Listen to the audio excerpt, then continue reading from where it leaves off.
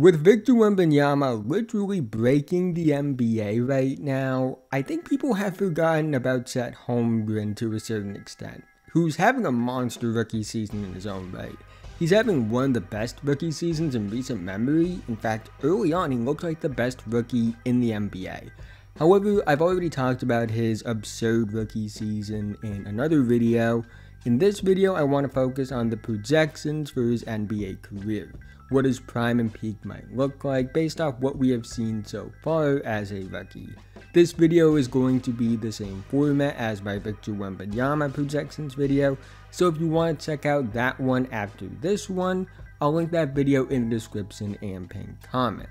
I also plan on making this format of video about other young players like Brandon Miller, Paulo Banchero, and others.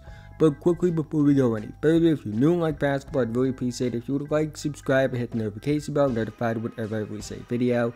I make videos about basketball all the time, and liking and subscribing are the two best ways can help me out in the YouTube algorithm, help support the channel, and help me reach my goal of 10,000 subscribers by the end of the season.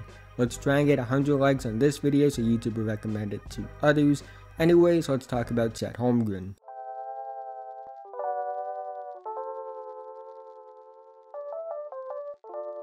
Chet Holmgren is already productive and efficient as a rookie in terms of scoring, and he showcases an ability to score on all three levels of the court.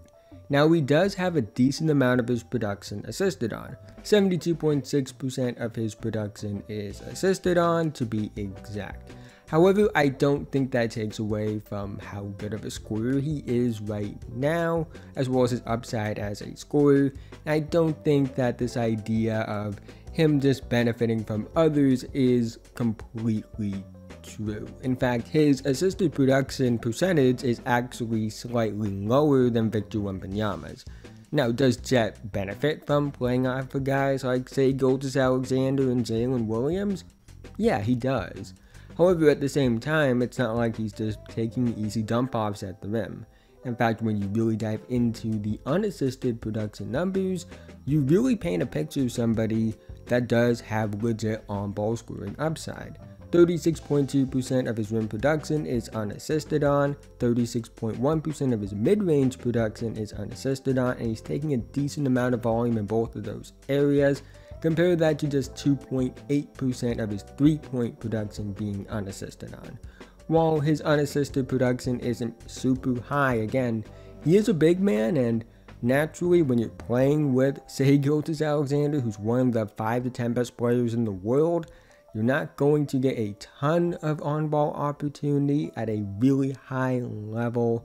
But the fact that it's his three-pointers that really drag down his unassisted production is encouraging.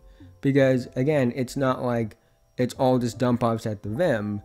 A lot of his assisted production is from his three-pointers. And that shows me he's a great off-ball shooter, given the volume and efficiency from three. I don't think the fact that he plays on a good team and benefits from playing off of good players should be used against him. On top of that, he also has really promising indicators with his on-ball reps in terms of the tape.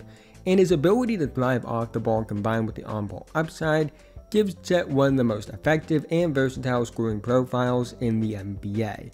I do think you have a player in Chet Holmgren that you could potentially build an offense around as your main scorer. He's very polished in terms of the technical side of the game, he's versatile, and he does have the wiring to be aggressive as a scorer and potentially take over games. While I'm not comparing these two players one-to-one, because I do think it would be a lofty expectation for Chet to reach these heights as a player, but the way I view his scoring is similar to how I view Kevin Garnett as a scorer in terms of upside. He can be the guy as the main option and will be very productive in that role and effective, but he can also still be really productive while also playing with other great players. My scoring projection for Chet Holmgren's prime is 24.7 points per game, and with a peak at 26.8 points per game. And I think his production will be better than a guy like Kevin Garnett's, mainly because of the fact that he's just going to take a lot more three-pointers. Chet is already a pretty good rebounder. 9.2 per game per 75 possessions as a rookie is pretty good. However, he does have room to grow in this area, and a lot of it has to do with his strength. Chet is deceptively strong for his frame. He's added a decent amount of muscle since he was drafted, but he can still get stronger. He entered the NBA at 195 pounds, which, for reference, that's less than what Scoot Henderson is right now.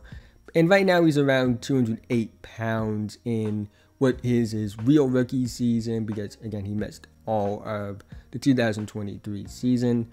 And I think he probably maxes out at around 220 pounds. That may seem light for someone that's over 7 feet tall, but he handles contact pretty well right now for a guy that has the same weight you would expect from a 6'4" player. And I don't think he needs to bulk, because I think bulking would hinder the movement skills that make him a special player. I don't think Chet has the rebounding upside of a guy like Jalen Duren, who's already one of the best rebounders in the NBA, because he's just not going to be able to handle that kind of physical weight that Duren has. But I do think that Chet will be a very productive rebounder for his entire prime. The numbers are good right now, and with more minutes and a bit more strength, they can get even better.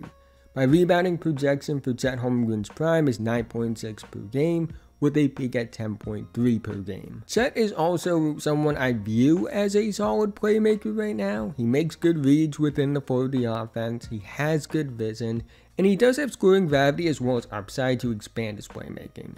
I think like most big men, his assist production long term will be based around how much OKC wants to use him as a playmaker, especially considering he's playing with guys like Shea and J-Dub.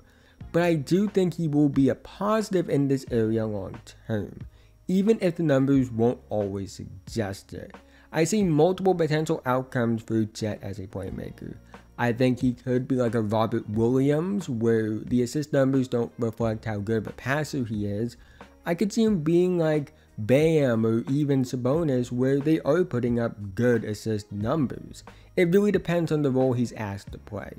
But regardless of role, I do think he will have a real impact in this area. My playmaking projection for Chet Holmgren's prime is 4.2 assists per game, with a peak at 5.4 per game. Now, like Wemby, Chet's defense is already elite. He's in the 95th percentile for defensive estimated plus minus, and he's also 4th in the NBA in blocks per game. He's an absolute monster on defense right now. He's an elite shot blocker that can protect the paint, defend help side, point of attack, hold his own on switches, defend multiple coverages. His motor is one of the best I've ever seen. He has really high field for the game on that end of the floor as well. Times his contest well, covers a ton of ground. And the one area that is a bit of a concern with him isn't even that big of a deal in my opinion. He does need to add a bit more strength.